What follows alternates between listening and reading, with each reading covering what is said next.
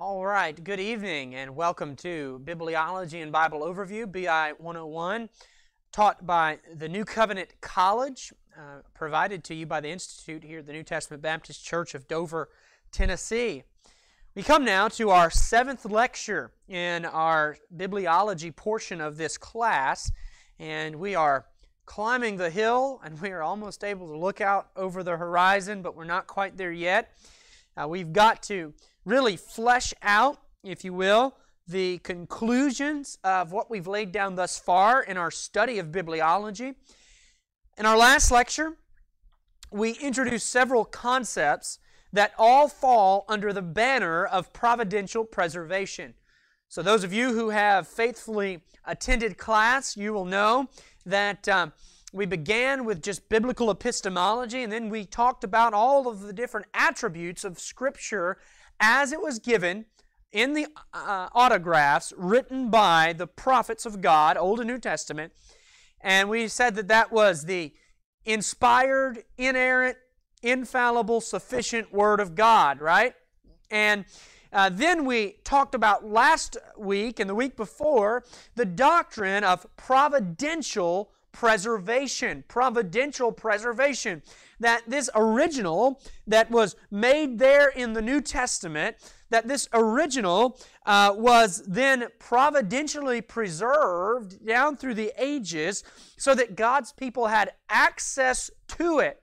And we applied those concepts to the history of the meta-canon to illustrate the process by which God's people came to universally recognize the 66 books of the Bible as the Word of God. And we really focused that study on the 27 books of the New Testament.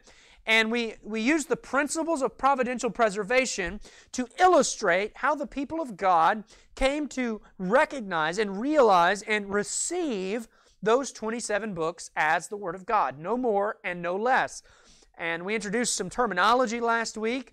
You'll remember the word meta-canon, M-E-T-A, meta-canon. That refers to the books of the Bible, the whole books of the Bible. And then the other word we learned was micro-canon, which refers to the text of the book. So there's two different ways to look at it. You have a book. This right here is a book, and you can view it as a whole. But then also it has individual words within it that make up the text of the book. So you have that with the Bible as well. You have, for instance, Paul's epistle to the Romans. That's the book. But then you have the actual text within the book of Romans. So meta-canon, micro-canon. And we looked at the history of the meta-canon in the last session. Tonight, our goal is very simple. What we will be doing is using the same principles of providential preservation that led us to the books of the Bible to now lead us to the text of the Bible, or the micro-canon, as we call it. So we will use the same principles that gave us our meta-canon to now give us our micro-canon. And essentially, we are arguing that the method of discerning the true text is fundamentally the same as the method to discern the true books. So as we'll see here in a minute, remember last week we talked about various books that were debated. Okay, and the Christians were wondering, the church was trying to figure out, is this book really part of the Word of God? Whether it be the book of Hebrews, which they eventually said, yes it is, or whether it be the Shepherd of Hermas, which they eventually said, no it's not. And so there was a process by which they determined whether it was or whether it wasn't. And I am going to submit to you tonight in this class that the process for determining the books is the same when we begin to discuss textual variants. So just like there have been debated books all throughout history, there's also debated texts. There's different verses that Christians debate on whether or not they should be part of the book. They also debate over the particular reading of the verse. So sometimes these changes or these variants, is the technical word there, are very small and very subtle, but they have a much larger impact on the text as a whole. But fundamentally, they have a philosophical impact. For if God has preserved His Word, there must be a true reading. And so how do we figure out what that true reading is? Well, the same way the church figured out what the correct books were, the metacanon. So whether you're asking, should the book of 1 John be in the Bible? Okay, should the book of 1 John be in the Bible? Or whether you're asking, should 1 John 5:7 be in the Bible? You're going to use the same principles to answer both questions. That's what we're positing this evening. And this is what is properly called the canonical argument for the text of Scripture. That is, we're not differentiating from the book and the text. We see it as a comprehensive whole, and the arguments and the way we treat it and the way we discuss it is going to be the same for both. We don't discuss the books one way and then use a totally different set of rules when we get to the text. It's the same issue. Now, some object to this, and they say, well, you can't do that. You can't make the text a canonical issue. You can't elevate the text and the variants to the same level as the book. Well, they might object and say, the Bible nowhere tells us which text is the true text. Now, those of us who advocate a particular form of the New Testament and say that this form of the New Testament is that which is providentially preserved, they will say, well, the Bible nowhere says which text. The Bible doesn't say you must use this manuscript and not that manuscript. And I would say, oh, you're right. But where does the Bible say that the 66 books are the canonical books? You see, it doesn't. So how do we discern? How do we figure out what is and is not the Word of God? You cannot know the true books or the true texts, the metacanon or the microcanon, apart from the self-authenticity of the Word itself. And there's Christians who will admit that yes, through the process of canonization and by divine authentication, the debate has been forever settled on the books. They say there's no questioning the 66 books of the Bible. If you question one of the 66 books in the Bible, you're a heretic, okay? And they'll say that. And amen. But then when they get to textual variants, suddenly, well, we have to use a historical, critical, scientific process to figure out the true reading with these variants. And this is just simply illogical, because you cannot be settled on the books and not be settled on the text of the books. Furthermore, let me just throw this in there. If you use, let's take the book of Mark, for instance. The book of Mark was one of the most widely circulated books in the first century. It was one of the first to be received. The Acts and the Gospels were one of the first books to be received. Mark dominates the manuscript tradition. Okay? There's so much attestation to the Gospel of Mark. Yet, those who use this historical critical method of deciding on the variants will often question the ending of the book of Mark and say that the last 11 verses of the book of Mark should actually not be in that gospel. Well, if you applied the same historical critical method to the book of 3 John, for instance, which 3 John, the whole book, is about the same size as the last chapter of Mark, well, you could very easily make the case to remove 3 John from the Bible. But these Christians would object and say, no, the question of the metacanon is settled. We don't discuss the books any longer. So that's just one of the logical inconsistencies. But see, you cannot be settled on the books and not be settled on the text of the book. For instance, if you say the Gospel of John is the Word of God, no questions about it. Gospel of John should be received. It should be in the Bible. Well, praise the Lord. I'm glad you think so. But let me ask you this. Which version of John are you talking about? Are you talking about the version of John that has chapter 8 in it?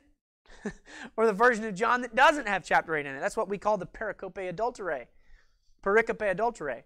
The story of the woman caught in adultery. Is that in the Bible or not? Is that canonical? Is it the Word of God? And furthermore, if we're allowed to have a book in the Bible, but we can take out variants and put in other variants, how long are we able to do that before we change the book so much that the substance is not even the same? See, so we must be settled on the text if we're able to be settled on the book. And that is the canonical argument. It posits that God authenticates His Word over time by bearing witness upon the hearts of His people. And as He settles the books, okay, we saw last week that He settled the books, He also settles their respective texts. God did not authenticate the book of Mark on the hearts of His people and convince His people organically through the power of the Holy Spirit that Mark is the Word of God, and then leave giant question marks on the text of the book of Mark. He settled the book and He settled the text because it both makes up the canon, meta and micro. And so last week we saw how these principles of providential preservation settled the canon. And tonight we'll see how these same principles have settled the text of the Bible so that we can know with certainty what is the complete Word of God. Okay?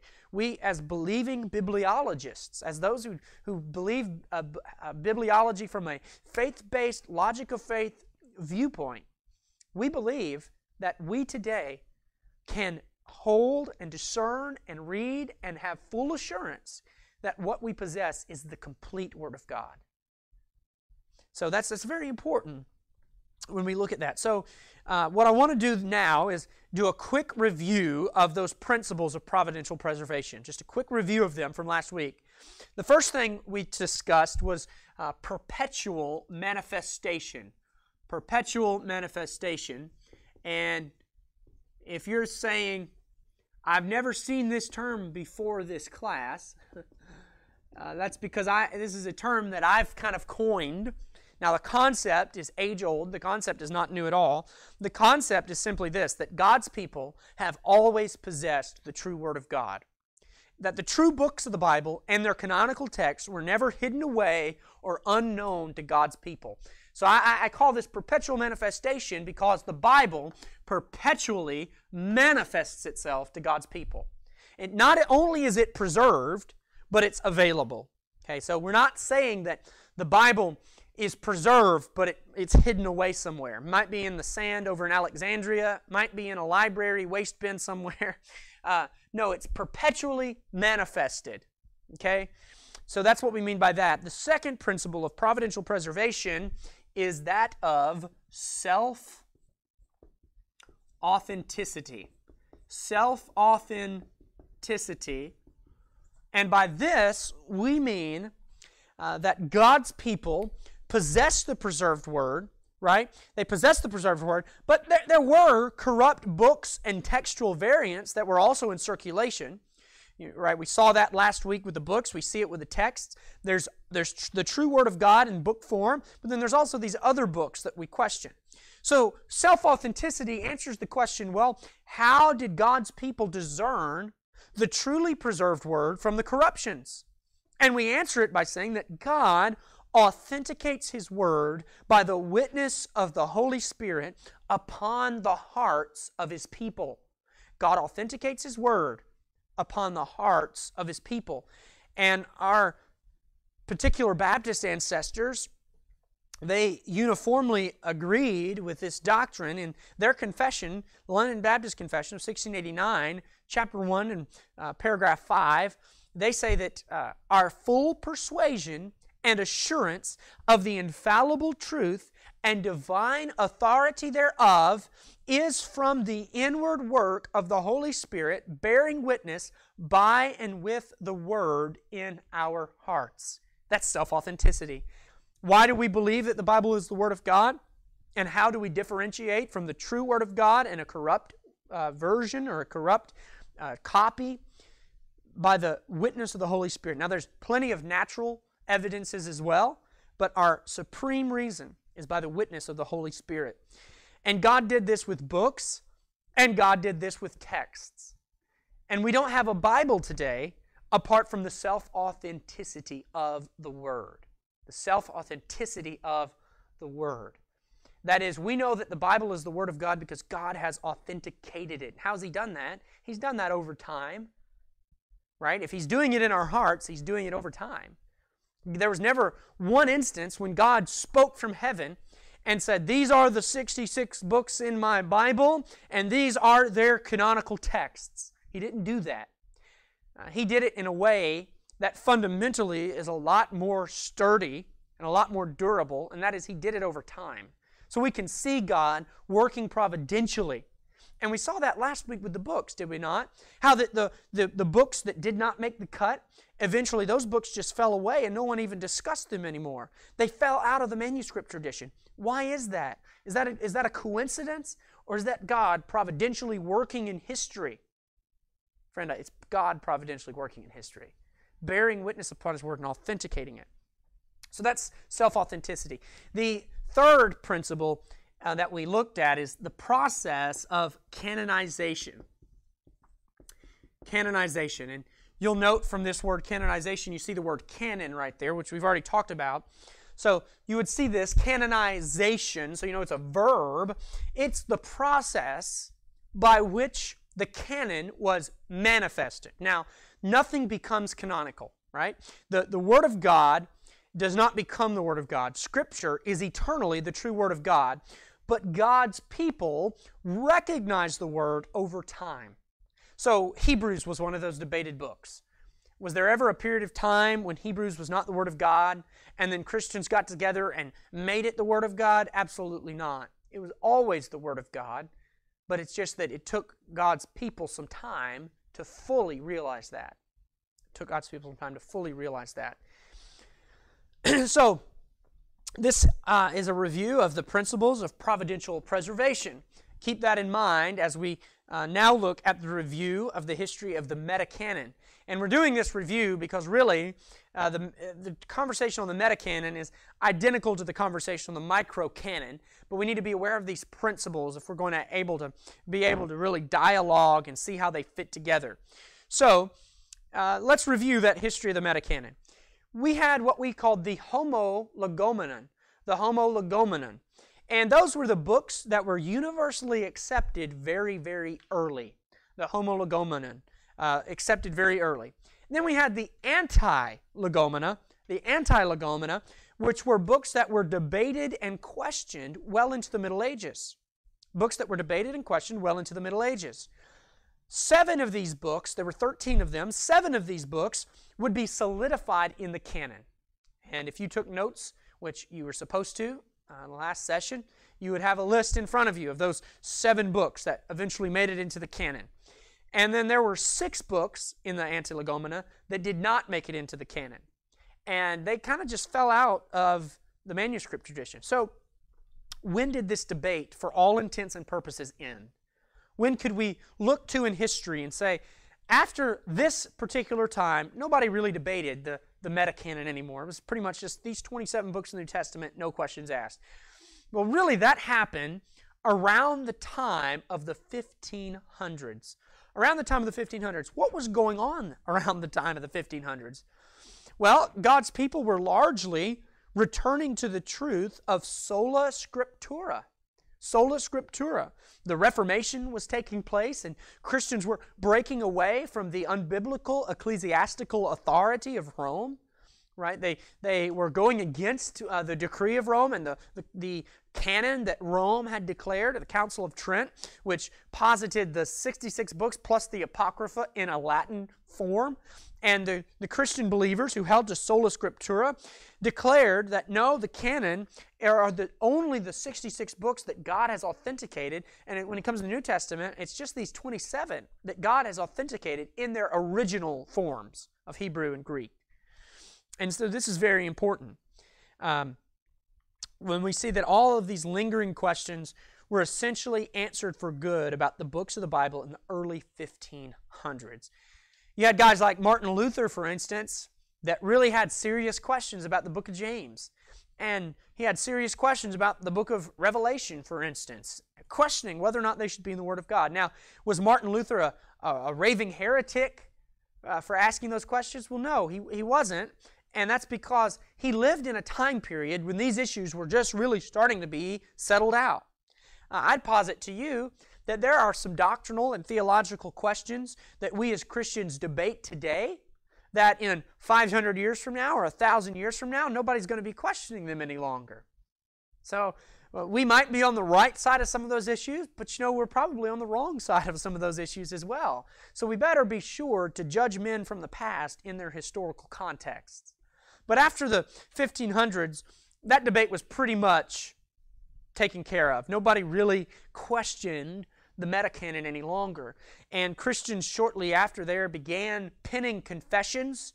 1689 is one of them, but there's numerous others where they affirmed this universally received position on the canon of Scripture. And ever since then, and all the way up until today, the canon is universally recognized as the 66 books that make up our Bible today, 39 in the Old Testament, 27 in the New. No questions asked about that. Now, the canonical argument would take the history of the metacanon, and it would say that God settled the debate over the books of Scripture, and at the same time, He settled the debate on the text of Scripture. That is to say that the history of the metacanon is parallel with the history of the microcanon. Because again, you cannot be settled on the books unless you're settled on the text. So they're hand in hand. So, let's get into something new this evening. Let's talk a little bit about the history of the microcanon, the history of the microcanon. I'm just going to give you a very brief history of the text of the New Testament. Very brief. Throughout the 1,000 years of church history, leading up to the 16th century, okay, so leading up to that providential time there in the 1500s, there were essentially Christians in the East and Christians in the West. The Christians in the East centered around a city called Constantinople. You'll remember the Constantine, right, and Constantinople, they're in the East. And the Christians in the West centered around Rome, where you had the Roman Catholic Church, but you also had other dissenting groups all throughout that time. And that was really where Christians primarily were populated, in the East and then in the West. And the Christians in the West used Latin manuscripts. They used Latin manuscripts. The Christians in the East, however, they still spoke Greek, and they had the Greek manuscripts. What's even more interesting than that is that the Greek Christians retained the Koine New Testament long after Koine Greek was no longer the common language. So if you know anything about Greek, you know that there's various kinds of Greek. You've got your ancient Greek, your Attic Greek, your Homeric Greek, your Koine Greek, your modern Greek, right? And after Koine Greek had passed away, they still retained the Koine Greek New Testament. Very interesting to note. And these Eastern Christians, not the Western Christians, possessed the preserved Word of God in the original language that God used to reveal His Word. Now, am I saying that the Latin manuscripts in the West were just totally deficient, not good at all? I'm not saying that. However, I am saying that the church has now recognized and understood that God has preserved His Word and kept it pure in all ages in the language that God used to first reveal it in. And it was the Greek church that had the Greek New Testament. Okay? So, from man's perspective, and this was the state of affairs in, let's say, 1400, what I just explained. So from man's perspective, the last thing you'd think would happen in the 1400s was for the common man in the West to get a Bible in his own language. They didn't have the access to the Greek text, and even if they did, the Roman Catholic Church suppressed the use of the Bible by the common man. So it's just, there's no way that there's going to be a New Testament produced in the common vernacular from the true text in the 1400s in the West. It's just not going to happen, right? Well, no, because God began to work in providence. And I would even care to venture that God used this time period when it seemed so unlikely to bring to pass what He did, so that there'd really be no question that this was God working in providence. So what am I talking about? Well, 1453, Constantinople fell to the Turks. The Turks conquered Constantinople in 1453. And the Muslims began persecuting and oppressing those Greek Christians. So what did the Greek Christians do? Well, they began fleeing from the east, going west to escape Muslim persecution. And guess what the Greek Christians brought with them when they came west? They brought their Bibles in the language of Greek. So all of a sudden, you have the West is being flooded with Greek manuscripts of the New Testament, Greek manuscripts. Now, around this same time, Johannes Gutenberg was busy inventing the printing press. Happened in around the year 1440. So 13-year difference. Constantinople fell to the Turks, and right about the time that printing press is really becoming a wonderful invention that's kind of known by the scholastic field, these Greek manuscripts are flooding west where the printing press was invented. And at the turn of the century, that is, in the beginning of the 1500s, God used a man by the name of Desiderius Erasmus to publish the first printed edition of the Greek New Testament. Desiderius Erasmus. I'll write that up here as a matter of fact because I want to show you the history of this Greek text anyways. So we had Erasmus in 1516. Published the first ever printed Greek New Testament. Now before this time period, before the 1500s, Bibles were hand-copied. They were hand-copied. The printing press gave us the ability to have a monolithic text, to have one printed text that was a compilation of all of these faithfully preserved manuscripts. So Erasmus produced several editions of the Greek New Testament. You'll hear some critics say that, well, his first edition was no good. It had some errors, it had some flaws in it, but guess what? It was a rough draft. And Erasmus produced, I think, a total of 5 editions. He produced many editions after his first in 1516. I might be wrong on that 5 number, but he produced several editions of the printed Greek New Testament. And then a man by the name of Stephanus came along. He was the next scholar to produce printed editions of the Greek New Testament. His best and most well-known edition, the Stephanus 1550. The Stephanus 1550 was produced. And this was a very prominent text of the New Testament, the Stephanus 1550. And now keep in mind, as we're getting further and further down the line, with each edition, it's becoming a little more refined. It's becoming a little more, I guess you could say, practically perfect, right? Theoretically perfect, right? The inspired Word of God, but you're removing printing errors, you're removing spelling errors, you're really nailing some things down, and the few textual variants that remained were being ironed out as these editions were being done. So Stephanus was in 1550. Then you had a guy by the name of Theodore Beza. Theodore Beza was Calvin's successor in Geneva, and he would print 4 editions, and these 4 editions were really just a reprint of Stephanus' 1550 with very minor changes. Okay, so you had a guy named Theodore Beza. And Beza produced a very well-known edition in the year 1598. Now, Beza's 1598 edition was the principal text used by the King James Bible translators.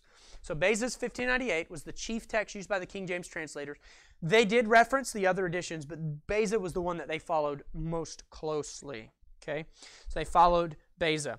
After Beza, you had the Elzevir brothers. You had the Elzevir brothers who came along, and they again were just really refining the work that had already been done. And they produced, I think it was in 1633 or 30. 1633. Elzevir produced a really well-known reprint of Stephanus' 1550 that really became the most popular Greek text on the European continent at the time, was Elzevir's 1633. Okay, so you have, this is the history of that Greek New Testament. Where did this Greek New Testament come from? Well, it was a compilation of the Latin manuscripts that the West already possessed, plus the Greek manuscripts that came from the East. Now keep in mind, even though the Greek was what God used to preserve His Word, those Latin manuscripts were still very good and very reliable manuscripts. So the few places where the Latin didn't have it right, Erasmus and others were able to use that Greek to really iron all the details out, so to speak. And then 1516 produces a New Testament in Greek, because they understood, again, that Greek was the language that God used to give His Word. Okay, so by this time, by 1633, you've already got a lot of English Bibles produced. You've got a lot of English Bibles produced. And you have the King James Bible already in 1633. So you'll have guys that will say, well, the Textus Receptus, which TR do you hold to? Which edition do you hold to? Well, the thing about it is, all these editions, there's so few differences in these editions. You can go on textusreceptusbibles.org and you can read all of these editions. And if you're one who thinks that all of these editions had so many variants within them, I would just encourage you to read them all side by side and mark it down when you first come to a really significant difference. Okay, for instance, the King James Bible that we possess today, if you have a King James, a lot of people think this is the 1611. Well, truthfully, it's the 1769. This is Blaney's 1769 revision. The King James had revisions. It had 8 revisions from 1611 to 1769. And immediately that makes us feel uncomfortable, right? Because, we believe that this is God's preserved Word. How can you revise God's preserved Word? Well, friends, if you take the 1611, which you can purchase, Hendrickson Bible Publishers, they produce a replica of the 1611. If you take the 1611 and you read it side by side with the 1769, it would be preposterous to say that the 1769 is a different text than the 1611. It's preposterous. Now, we're not going to get into this tonight, but there are people out there, there is a whole camp of people that really hold to a distorted view of the word perfection. And they would say that to be perfect, it really means you have to have the same exact spelling, the same exact syllable pronunciation. You have to have the commas in all the right places, the periods in all the right places. And if that's your standard, then yes, I guess the 1611 is different than the 1769, but substantially it is the same text. In the same way that all of these Textus Receptuses produce the same text. It's the same text. There's minute differences that are being discussed with the Textus Receptus, but there's nothing being discussed like the variants that we discuss in our day. They were men who believed that they had the Word of God, believed that they possessed the Word of God. They weren't trying to reconstruct something that was lost, in other words. So that's basically what you have with these editions.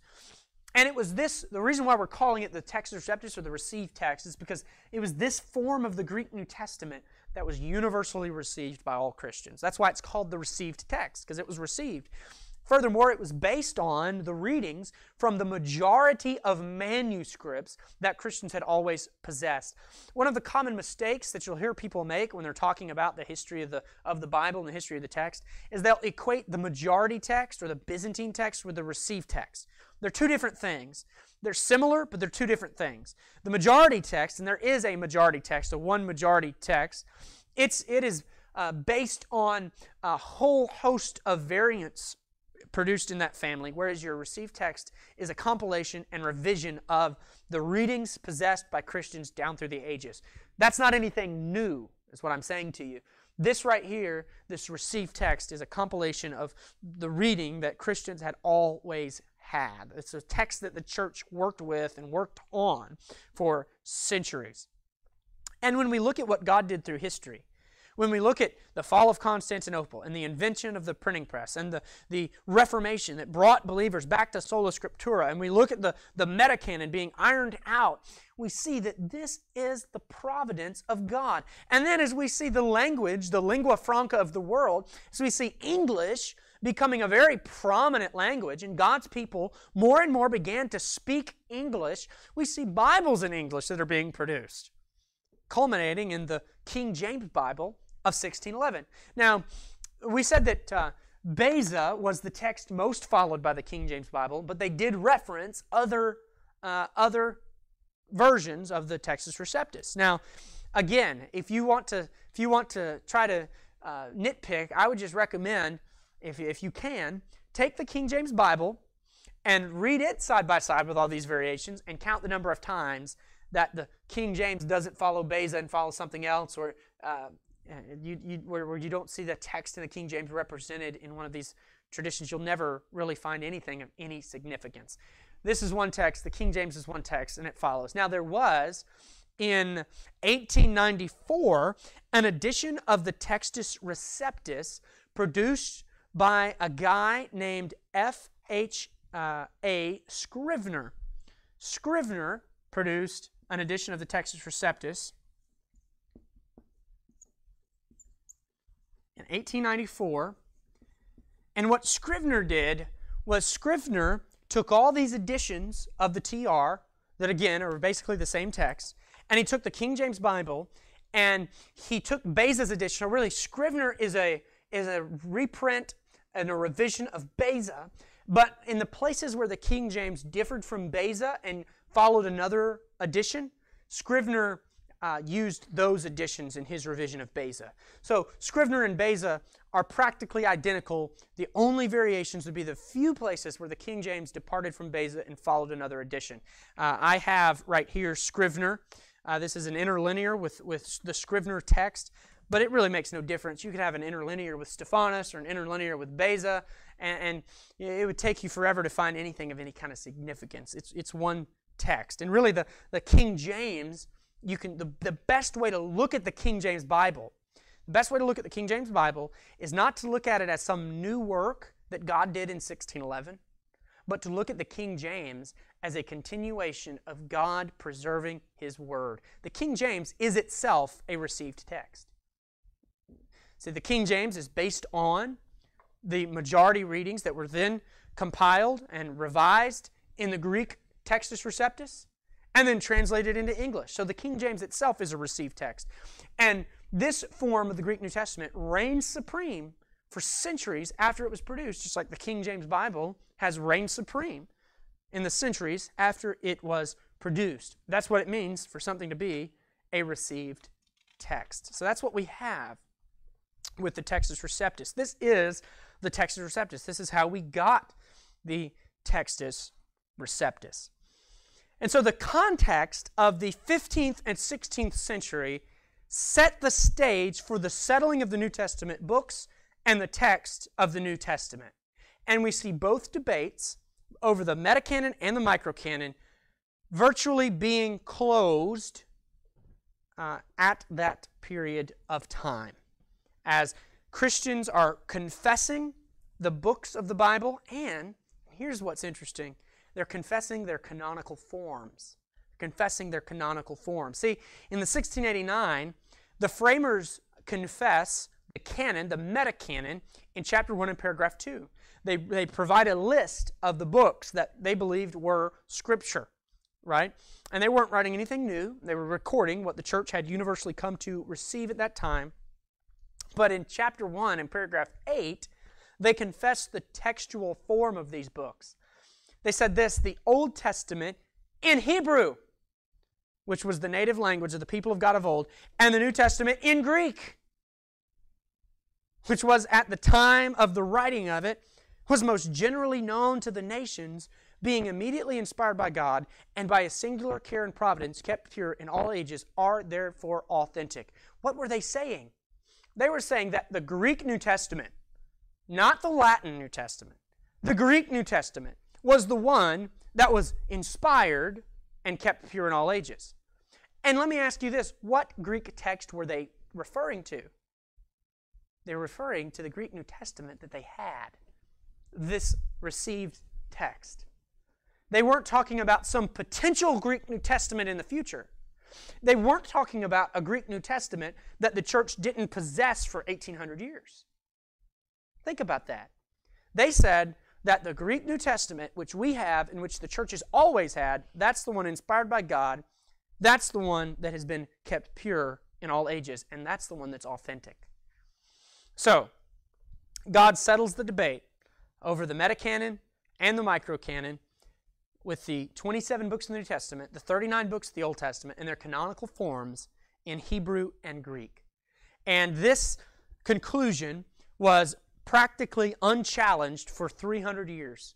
For 300 years, there was really no one questioning this form of the Greek New Testament or questioning the 66 canonical books, except for heretics.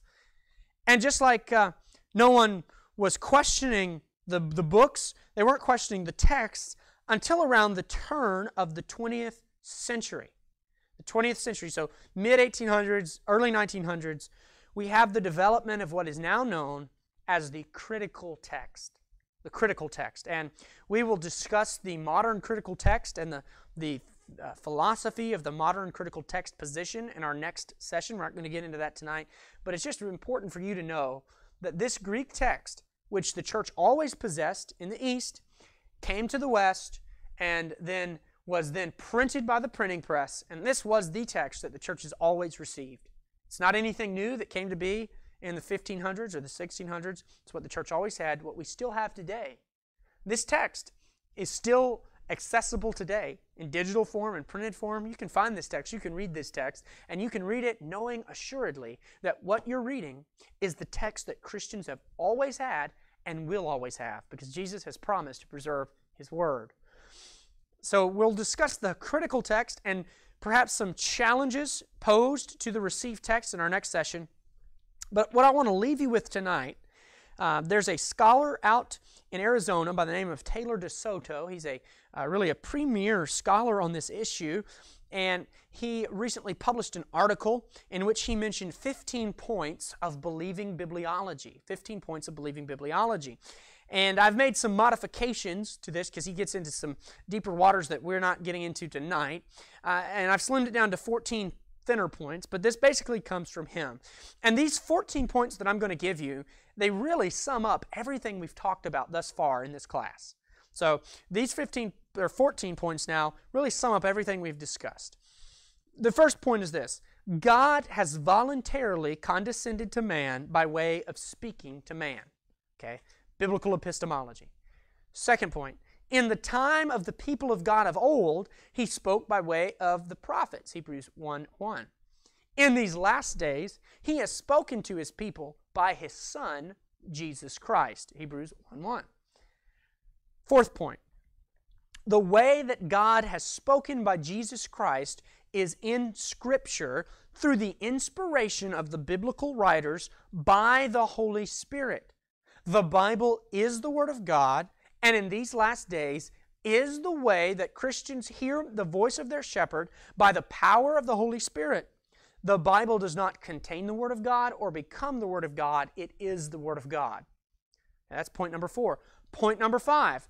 The purpose of this speaking is to make man wise unto salvation and furnished unto all good works. That's why God has given us His Word, that we might be wise to salvation and that we might then be able to exhibit the good works that God requires of us.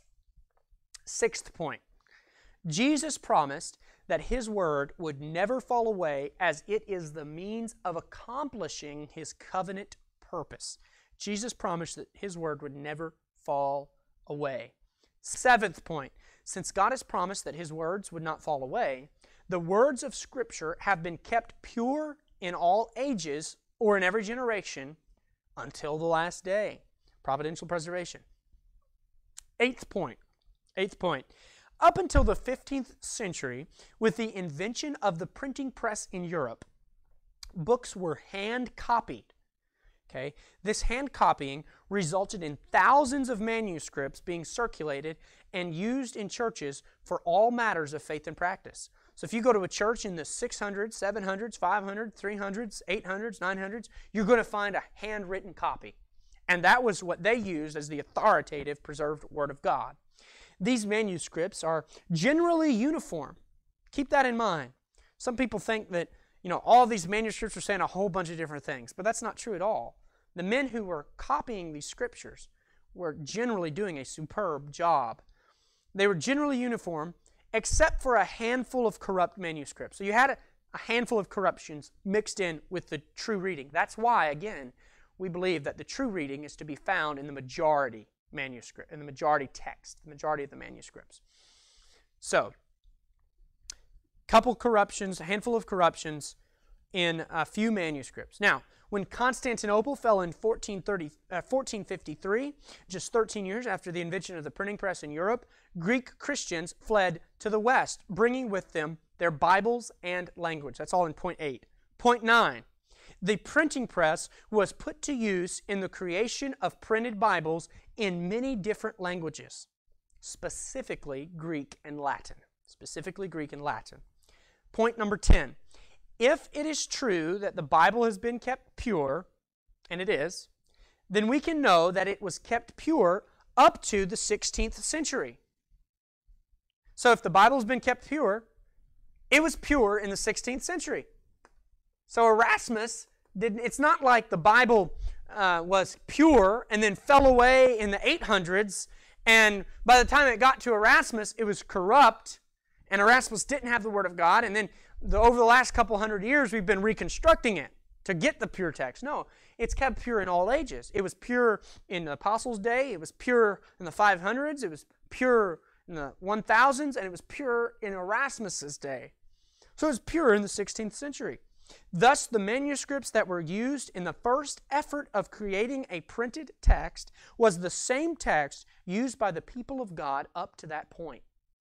The text used to create what became known as the Textus Receptus was the same text used by God's people up until the 16th century. Text critics, such as Theodore Beza, would appeal to the consent of the church as part of their textual methodology, which demonstrates that the reception of readings by the church were an integral part of the compilation of this text. What does that mean, the consent of the church? Well, Beza was essentially saying, when Beza got to a variant, okay, and Beza was thinking, what is the true reading? What would Beza do? He would say, well, what have God's people always thought the true reading was? That's the consent of the church. Looking back and saying, did they think it was A or did they think it was B?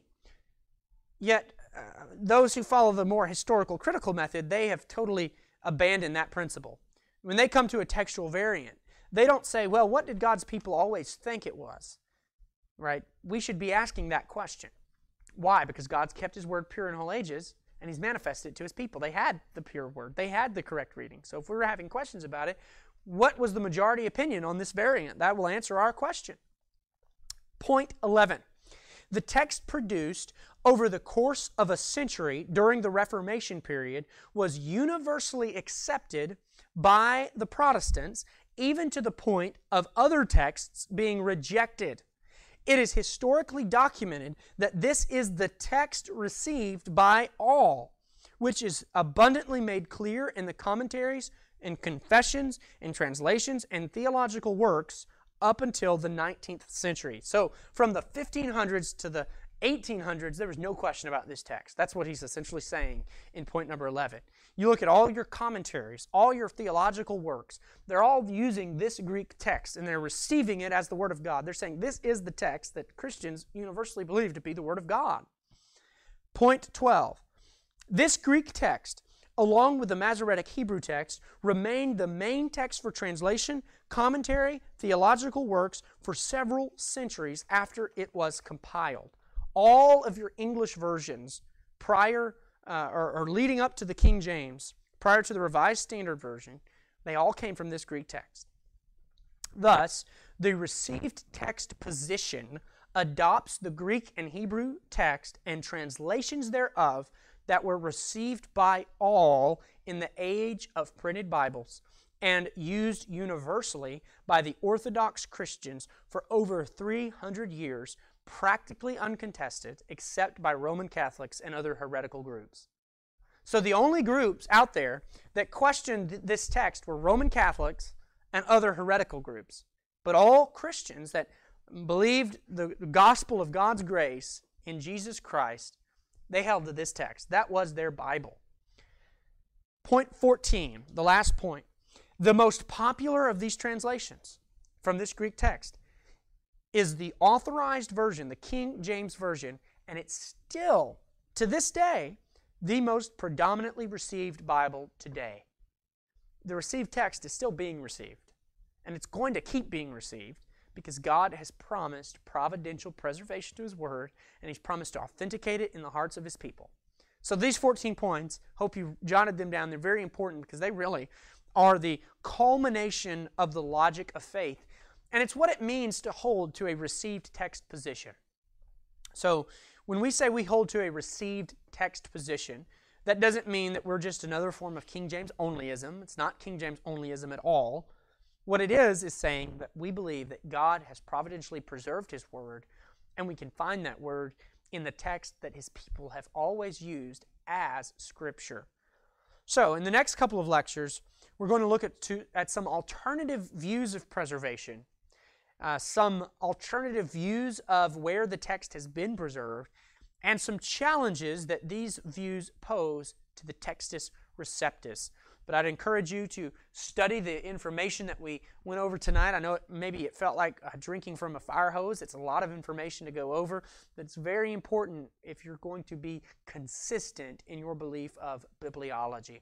So pray this was a blessing to you, and we look forward to seeing you the next lecture.